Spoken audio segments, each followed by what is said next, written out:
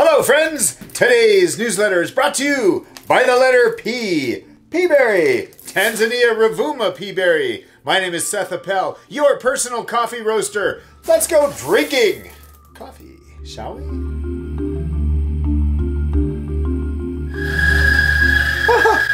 That tickles. Hey, that's kind of sweet. Caramely, cinnamon. It's got a very delicate smell. It's like sniffing the crust of warm, fresh bread. A little tiny essence of pipe tobacco. Oh, really nice. Big, bright, right in the front of the mouth. I've got that sweetness.